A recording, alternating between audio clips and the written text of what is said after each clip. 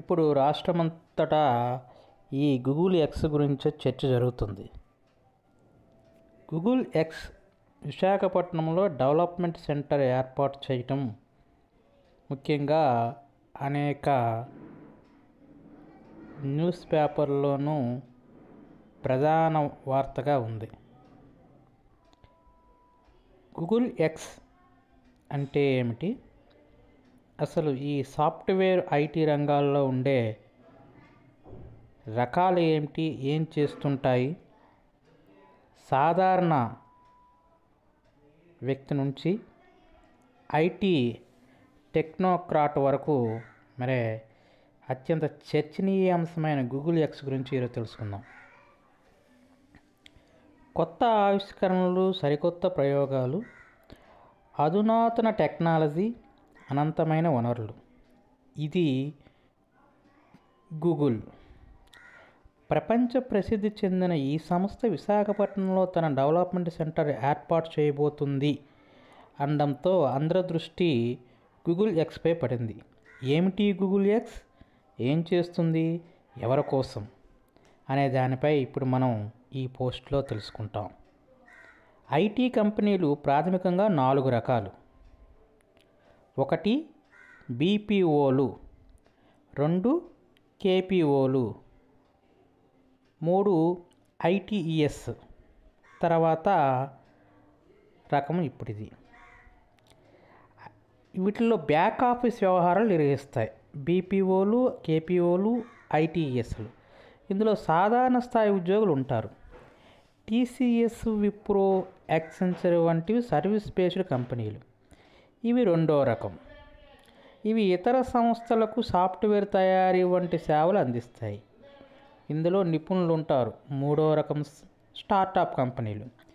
ఇవి venture capital ఫండింగ్తో నడుస్తాయి, కొత్త ఆలోచనలతో పనిచేస్తాయి. ఏవి? స్టార్టప్ కంపెనీలు. ఇక అత్యంత అధునాతన పరిశోధనలు చేస్తూ హ్యాండ్ టెక్నాలజీని ఉపయోగించేవి 4వ రకం కంపెనీలు. వీటిలో కనీస వేతనం నెలకు 5 లక్షలు ఉంటుంది. అది కోటి వరకు కూడా వెళ్తుంది. ఇలాంటి కంపెనీల్లో అగ్రశ్రేణి company Google X. Google X వినూత్నమైన వాటిని ఆవిష్కరిస్తుంది. గూగుల్ దీనికి అనుబంధంగా అనేక కంపెనీలు ఉన్నాయి. అందులో ఒకటి గూగుల్ ఎక్స్. ప్రజలు ఎదుర్కొంటున్న అనేక సమస్యలకు పరిష్కారాలు కనిపెట్టడమే లక్ష్యంగా గూగుల్ ఎక్స్ పరిశోధనలు సాగుతాయి. ఆయా సమస్యలకు ఇప్పటి వరకు ఎక్కడ అందుబాటులో లేని కొత్త టెక్నాలజీ బ్రేక్ త్రూని జోడిస్తూ గూగుల్ ఎక్స్ వినూత్నమైన ఆవిష్కరణలు ఆవిష్కరిస్తుంది. ఇలా కూడా చేయవచ్చునా అనే ఆశ్చర్యాన్ని కలిగించే ఏర్పాటును, విప్లవాత్మకమైన పరిష్కారాలని ఈ గూగుల్ ఎక్స్ కంపెనీ సూచిస్తుంది. గూగుల్ ఎక్స్ ప్రత్యేకత అది. డ్రైవర్ లేని కారు కూడా గూగుల్ ఎక్స్ ఆవిష్కరణే. గూగుల్ ఎక్స్ ఆవిష్కరణ మనం ఒకసారి చూస్తే, ప్రాజెక్ట్ లూన్. ఇంటర్నెట్ అందుబాటులో లేని ప్రాంతాలకు బెలూన్ ద్వారా సేవలు అందించడం ఈ ప్రాజెక్ట్ లక్ష్యం. కొండలు, అటవీ ప్రాంతాలలో కేబుల్ వేయడం కుదరదు కాబట్టి అక్కడ ఇంటర్నెట్ సేవలు అందడం లేదు. దీనికి గూగుల్ ఎక్స్ లూన్ ప్రాజెక్టు ద్వారా పరిష్కారం చూపింది. ఆ ప్రాంతంలో బెలూన్ ఎగరవేసి దాని ద్వారా అక్కడ పరిమితమైన జనాభాకు ఇంటర్నెట్ అందిస్తుంది ప్రాజెక్ట్ లూన్. ఇకపోతే 2వది ప్రాజెక్ట్ మకాని. గాలిలోనే విద్యుత్తును ఉత్పత్తి చేయడం దీని ఉద్దేశం. సాంప్రదాయేతర విధానంలో అతి తక్కువ వ్యయంతో విద్యుత్ ఉత్పత్తి కోసం ఈ ప్రాజెక్టు తయారు చేసింది. ఇందులో భాగంగా ఓ భారీ గాలిపటాన్ని ఎగరవేస్తూ దానికి జనరేటర్లు అమర్చుతారు. ఒక్క గాలిపటం ద్వారా 600 కిలోవాట్ల కరెంటు ఉత్పత్తి అవుతుంది. ఇది 300 ఇల్లు అవసరాలు తీరుస్తుంది. ప్రాజెక్ట్ మకాని. Project wing. డ్రోన్ల ద్వారా డెలివరీ సేవలు అందించడమే ప్రాజెక్ట్ వింగ్. ఈ-కామర్స్ సంస్థలన్నీ డ్రోన్ల ద్వారానే వస్తువులను డెలివరీ చేసే రోజులు త్వరలో వస్తున్నాయనేది మనం చూస్తూనే ఉన్నాం. ప్రాజెక్ట్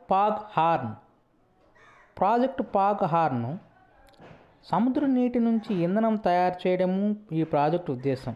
వాహనాల వల్లే 14% కాలుష్యం ఏర్పడుతుందనేది చెప్తున్నారు. కాలుష్యరహితమైన ఇంధనాన్ని సముద్రం నీటితో తయారు చేసే ప్రయోగం విజయవంతం చేసింది పాగ్ హార్న్.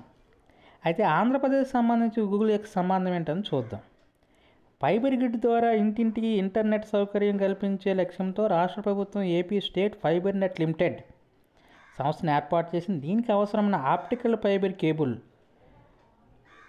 ఓఎఫ్సిను భూభాగంలో వేస్తే ఖర్చు ఎక్కువ అవుతుందని అందుకే విద్యుత్ స్తంభాలను వాడుకుంటున్నారు. అయితే విద్యుత్ సౌకర్యం అంతగా లేని మారుమూల గ్రామాలు, గిరిజన ప్రాంతాల్లో ఈ పనులు కూడా చేపట్టలేని పరిస్థితి ఉంది.